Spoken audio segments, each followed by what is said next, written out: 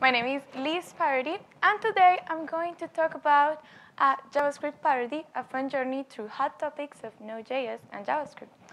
And before I start my talk, I will answer a question that many of you might be thinking right now. A lot of people come to me and they ask me, like, Liz, seriously, is Parody your last name? And I'm like, yes, it is. And that's the story of my life. That's it. Thanks for coming to my TED Talk.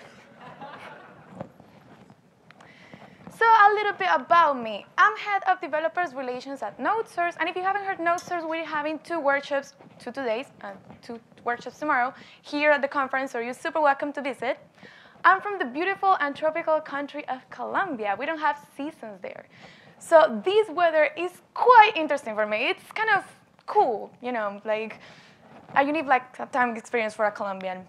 I'm also organizer of Pioneras Developers, which is the biggest community for women in tech in the country, and also organizer of JSConf Colombia and community leader. Next year in Colombia, there's like a lot of events and conferences happening, so you're super welcome to visit because it's a great place and the community is awesome. And a fun fact about me, I want to visit 30 countries before I turn 30, so I have like 2 years and 25 countries more to visit, so wish me luck.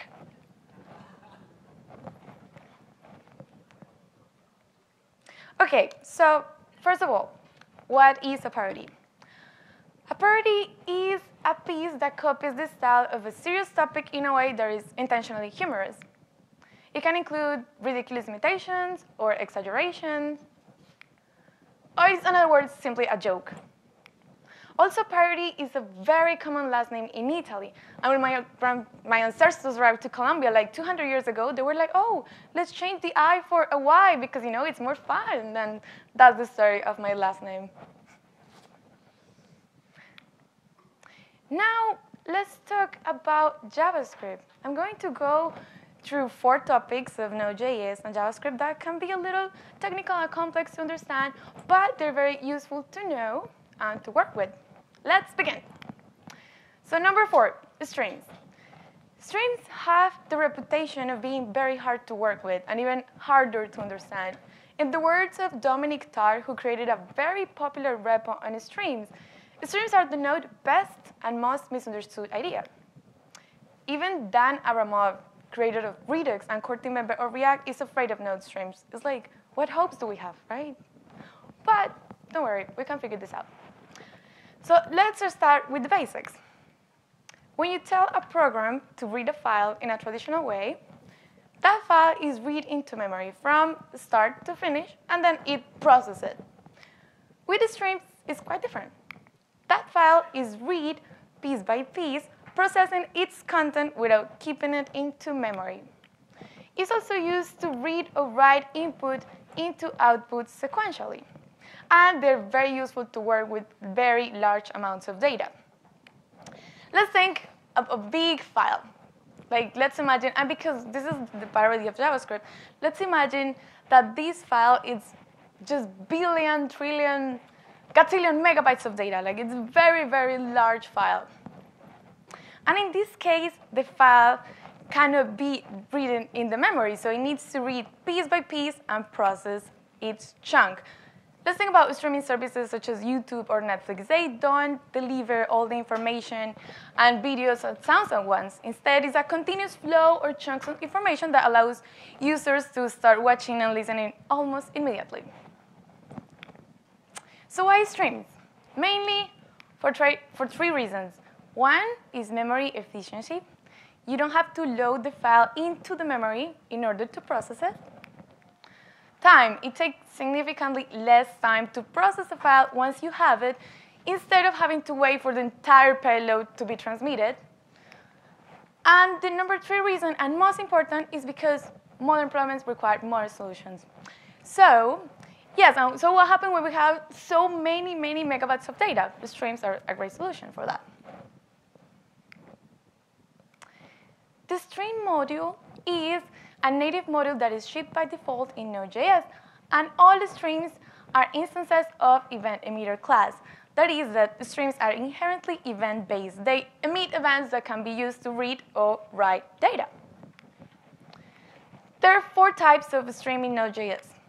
One is readable, that is used to write data sequentially. Readable, guess what this does? yes, it's used to read data sequentially. Duplex is used for both, like to write and read data sequentially. And transform is when data can be modified when it's reading or writing. Like, for example, let's think about compression of files. We can write compressing of files, and we can read the compressed data using streams. So now let's do a little demo. Here.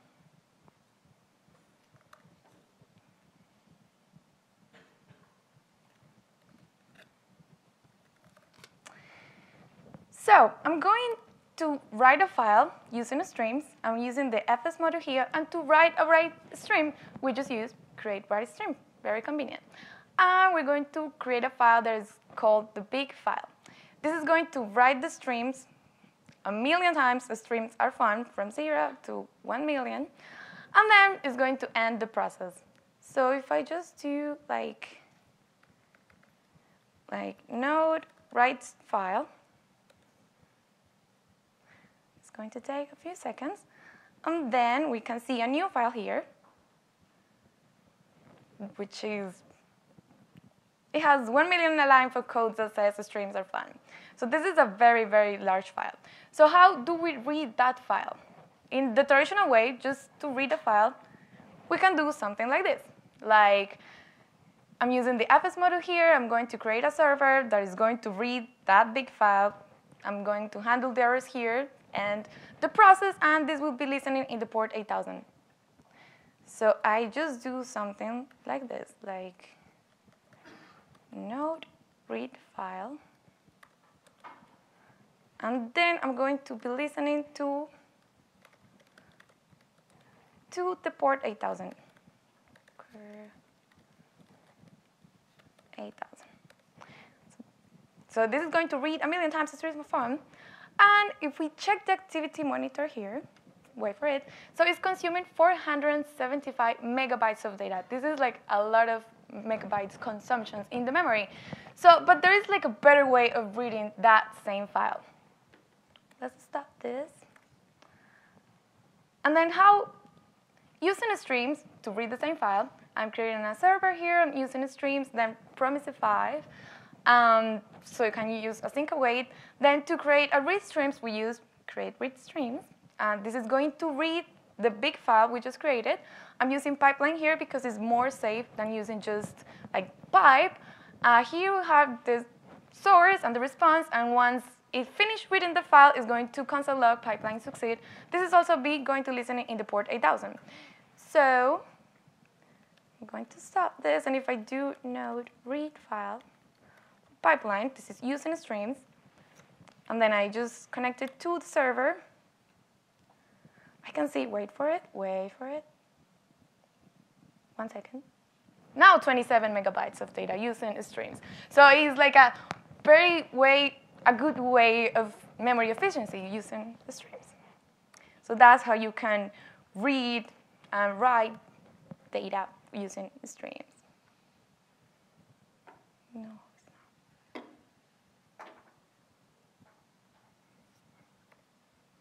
Now, if you want to learn more about streams with more examples and more in-depth, guess what? I created a blog post called Understanding Streams in Node.js that you can find in NodeSource blog post, so you can check that out.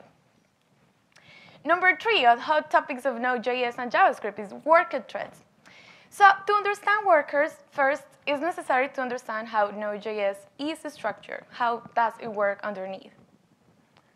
And I know what you might be thinking right now. You'll be like, oh, really? Tell me more. I tell you more. Don't worry. So when a Node.js is launched, it runs one process in one thread. Being single thread means that one set of execution of instructions is executed at a time. One event loop is what allows JavaScript to be asynchronous by uploading operations to the system kernel whenever possible through async awaits, callbacks, and promises. And one JavaScript instance is the program that executes JavaScript code, and one Node.js instance is a program that executes Node.js code. Basically, in other words, JavaScript cannot multitask like this SpongeBob. Like, there is only one thing at a time happening at the event loop. And this one, like, as everything in life, it has a downside. Like, what is the downside of the regular process of Node? Which is when you have CPU-intensive code, that means when you have like a very large calculations happening in the memory, it can block other processes of being executed, and it can block the event loop and then crash everything we're doing. And we remember the golden rule, which is keep calm and don't block the event loop, because that is not a good practice. So don't block the event loop. So it's important to differentiate between CPU operations and input-output operations. So when Node.js doesn't run in parallel, only input-output operations are run in parallel because they are executed asynchronously. So worker threads only help in CPU operations, not input-output operations. For that, we have asynchronous operations. So how is the standard process of worker threads? So before, it's like in the traditional way, it's like one process, one event loop, one JavaScript instance, one Node.js instance. But with worker threads, it's a little bit different. So you have one process, and then you have like multiple threads, and then you have one event loop per thread, and then you have one JavaScript instance per thread and one Node.js instance per thread. So this allows to never block the event loop. And also those threads are independent from each other. So you can stop one thread without necessarily having to stop the main thread. Now, let's do a little demo with worker threads.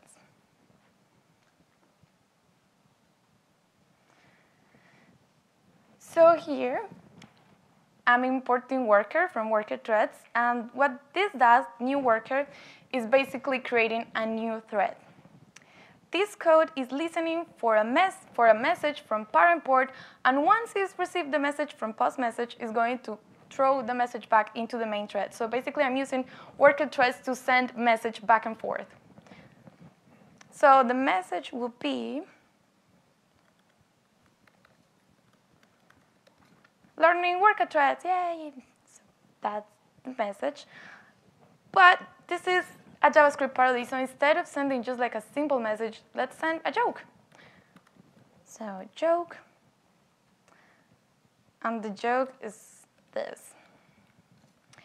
So there is like different ways of laughing at the word, right? For example, when you laugh in English, you laugh like this, ha ha ha. When you laugh in Spanish, you laugh like this, like ha ha ha. And laughing in JavaScript, you laugh like this, yes, yes, yes, yes. So this is how we can send like a joke through worker threads using worker threads. And this joke has a story behind. She was my previous boss, and then I was just texting through Slack with her, and she said something funny, I laughed, and then I was like, oh, I'm sorry, I was laughing in Spanish. And she was like, laughing in Spanish? Like, what is that? So this is how I came up with this joke. So thank you, Amelia, for reminding me of this joke. You want to hear another joke? Oh, that's it. Yes? No? Yes? Yes. Okay. Good, you say yes, because I wouldn't know what to do if you say no. So the other joke would be like, knock, knock. Raise condition. Who's there? So this is how we can also send another joke using worker threads. Yay!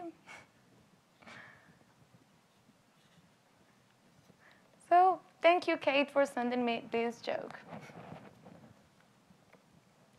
Now, if you want to learn more about worker threads and more examples and with more in-depth, guess what? I also created a blog post called Understanding Worker Threads in Node.js. You can find in NodeSource blog post. Now, number 2 of hot topics of Node.js and JavaScript, ECMAScript Modules. So back in 2017, when Node version 8.9 was launched, it was launched experimental support for ECMAScript modules that are known for the import and export statements. This support was behind the flag experimental module, so you needed to use that flag to use ECMAScript modules. But a few weeks ago, Miles Borney, who just spoke like 20 minutes ago, he said that in the latest version of Node, you can have unflagged modules. That means that you don't have to use the flag anymore. Yay, no more flags. And even though ECMAScript module is still in an experimental phase and it doesn't have the flags anymore, it's still subject to change. So, yeah. Now a little overview about ECMAScript modules. All major browsers support ECMAScript modules via the tag script type module. Also, experimental support for ECMAScript module is enabled by default. Other runtimes and environments support ECMAScript modules, so that's why it's important for Node to adopt the standard as soon as possible. And last one, if you add type module to the package.json, the Node will treat all your JS files as ECMAScript modules. And this last point is so important that it deserves like a slide of its own. So there you go, a slide of its own. So if you add type module to the package.json for your JS project, Node.js will treat all JS files in project as ES module. Like, super important. So there are 4 main ways to reference a file. One is relative URL, like if you just put the parody file there. Then absolute, which will include the entire path of the file. The package.name, which will be only the name of the package. And if you have a package called Parody, I will be very curious to see it. And paths within package will be like the name of the package and then a file that is inside the package. Also, import statements that reference ECMAScript modules can use default export, which will be import underscore from the package. And this will import everything in that package and put it in a variable called underscore. Also, name exports, where you can only import like a variable or a function from that package, in this case, shuffle. And name space exports, where you can import everything and make an alias to what you just imported. And if you have worked with React or with Angular, this way of importing, this should look very familiar. File extensions must be provided in 2 cases, when you're using the import keyword and also in directory indexes. So in those 2 cases, you always need to put the .js or the .jms extension at the end of the file. So work in progress. There are 2 things that are expected to come soon in ECMAScript modules. One is loaders, which is an API that allows custom loaders for runtime transpilation and code instrumentation. I just know I sounded like super smart saying that, but I don't even know what that means. No, I'm kidding. I know what it means. So code instrumentation is used to measure the performance of your code, and runtime transpilation is just translating the code in a way that can be read by the compiler. And also the second thing is like dual CommonJS and ECMAScript module package. So you can, as a developer, you can use both the standard ECMAScript module and the dual CommonJS, and the CommonJS, which is the traditional way you have used import and export. Now, guess what? Guess. Now, I didn't write a blog post this time, but I will. And when I do it, I will publish it in the NodeSource blog post. Now, for me, the biggest parody of all in JavaScript, there are like some things in JavaScript that it just doesn't make sense, or it's like, this is real code, this is like parody of a code, like what kind of magic is this? Like it's just, let me show you what I'm talking about. So the biggest parody is JavaScript itself. So here, I'm using Node version 12.13, which is like one, I think it's the latest version. So for example, if I do like true, it's true, right? It's very common. Like, but if we do true plus true, guess what this does? 2. It's like, wow, great. And if we do string 2 plus 1, it's like, oh, what happened? No, this is not part of the talk. Yes, OK. So if we do like string 2 plus 1 is 21. But if we do like string 2 minus 1 is 1. That makes a lot of sense. Also, like 3 greater than 2 greater than 1, it's false, because of course, right? And also, for example, if we do like type of not a number, it's a number. This is great. And if we do like not a number instance of number, it's false. So none is a number, but it's not an instance of numbers. If you can get it, I don't understand how that works. Also, like I am a string. It would be like an instance of string. False.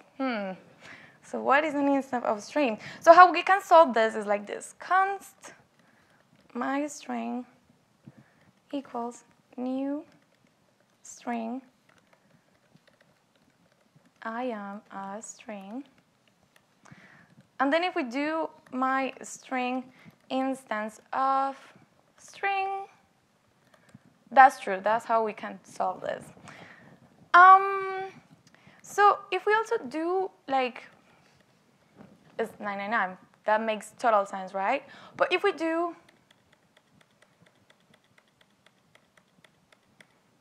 it's 10, that's magic. That's super great of JavaScript. Also, if we do like 0.1 plus 0.2, this is equals to 0.3 because you know I know basic math. But no, it's not. It's false. Because 0.1 plus 0.2 is equal to 16 digitals. 16 decimals. I don't know why. But actually, I know. It's something called IEEE standard 754 double precision floating point number. And that took me a while to remember, so I will say it again. IEEE, no, I'm kidding. But that means that basically JavaScript cannot do basic math. That's another way of saying that. Also, I recently read that is a concept of a -0 in JavaScript. So if you do like -0 plus -0, that's -0. It's like -0. What is that? I don't know. Also, there is another way of doing functions. So if I do like let p equals constructor, and then I do something like p, and then console log parody, this creates a function that just prints parody. That's great. That's another way of saying this. New function console log parody. This is the same as this, but just don't do this because it's not a good practice.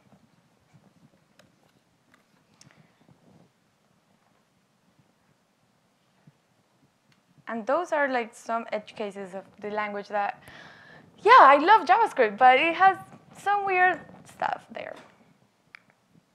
Now, to finish this talk, there is a quote that I really like from a brilliant mind, and it says, "Life is just like a party, full of jokes, funny, entertaining, sometimes crazy and ridiculous, and most important, it gives us the opportunity to laugh. And laugh without love is a life worth living." And if you want to know what brilliant mind said this, it was me. Yeah. It's important to believe in ourselves, right?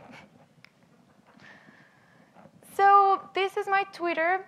This is NodeSource Twitter. You can follow me. I am a living parody. And in NodeSource, we publish everything that's happening in the Node.js ecosystem. So please follow us. And because we're in Montreal, let me practice my French very quick here. So, merci d'être venu à mon conférence. J'espère que vous avez aimé cette parodie. Merci beaucoup. Muchas gracias. Thanks.